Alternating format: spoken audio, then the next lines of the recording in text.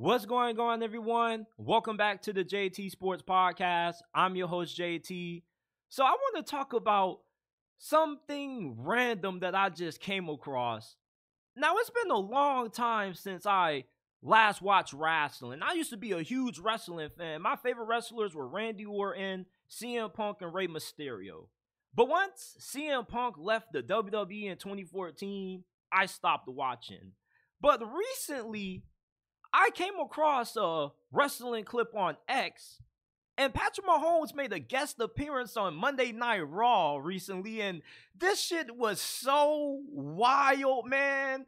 So, first of all, Logan Paul meets up with Patrick Mahomes ringside, and Patrick Mahomes gives this fool three of his Super Bowl rings to use as some damn brass knuckles to knock a dude out.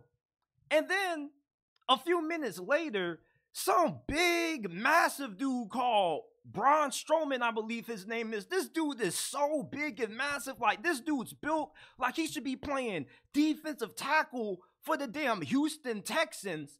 And he gets into the ring, and Logan Paul, of course, he gets his ass up on out of there because he wants no problems with this dude. And listen, I wouldn't want any problems with this dude neither.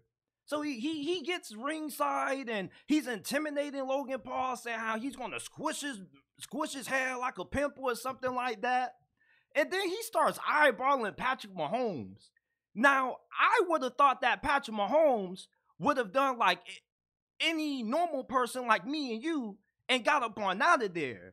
But instead, Patrick Mahomes gonna take it upon himself to be Macho Man and intimidate Braun Strowman, talking about some, yeah, you want some?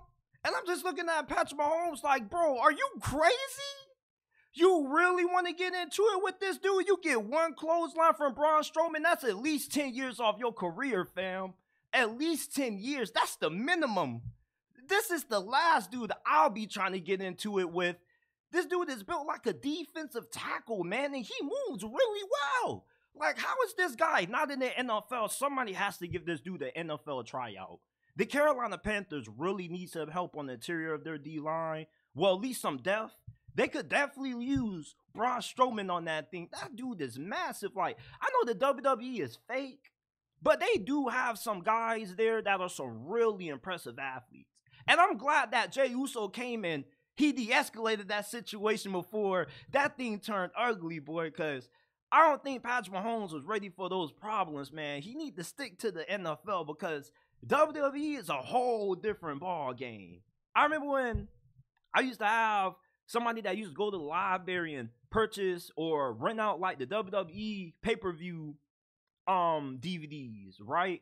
And before the start of every single match or pay-per-view, they used to play some little warning saying how, like, these are trained professionals.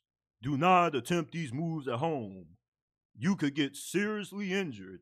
And I was just looking at Patrick Mahomes. I'm just like, bro, like, you must have not listened to those warnings on those DVDs back then, bro, because you are not the trained professional to be trying to get into with Braun Strowman. That dude will crush you like Bane did Batman in The Dark Knight Rises. I mean, oh my goodness. This dude is built like a damn specimen. Where the hell do they find some of these wrestlers at, and why are they not playing in the NFL? The way some of these dudes are built, they legit are really impressive. And who cares if wrestling is fake? Like, nobody can deny how athletic some of these dudes are. Bobby Lashley? Whew. Like, but this was just, something I came across on X that was just really funny to me because it was just random. And the last time I used to watch wrestling, that's when wrestling was at its peak, from 2008 to 2012, because it was always a bunch of random shit. Like, you had The Rock making a guest appearance to host a WrestleMania before he came back to fight John Cena. You had one year when Floyd Mayweather got into it with The Big Show. And it was just really funny just to see Patrick Mahomes, you just make an appearance on Monday Night Raw. And the WWE has gotten a little bit lit. They got my boy CM Punk back, so I might have to tune in because I was a huge CM Punk fan. I'm not as big as a Rey Mysterio fan as I used to be, but I was a hell of a CM Punk fan. I love CM Punk, and I was really surprised to see him back. I was like, bro, like, Didn't he say like the company would be better when Vince McMahon passed away or something like that? Like, and he dropped the pipe bomb. I remember that. That's when wrestling was at its peak, boy. The summer CM Punk. Oh my goodness.